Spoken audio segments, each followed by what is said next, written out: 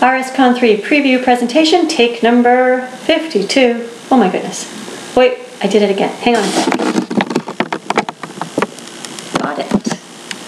Hello everyone, it's Heidi Siwak in Canada. Really excited about rscon3 this weekend. Looking forward to seeing some incredible presenters from around the world.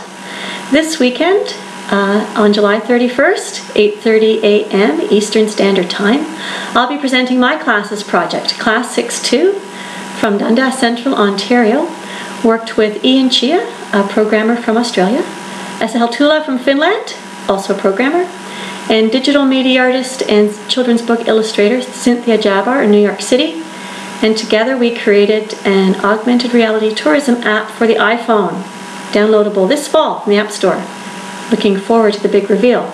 I'll be sharing with you the process of our project, but also what I've learned this year, that given the tools that exist for educators today, given the access to experts, teachers no longer have to create activities or invent projects for our students that mimic what happens in the real world.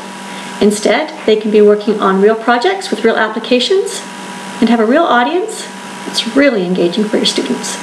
That's a lot of reels. I'll also be sharing with you that I'm actually quite bad with technology. Don't let that hold you back. Looking forward to this weekend. There.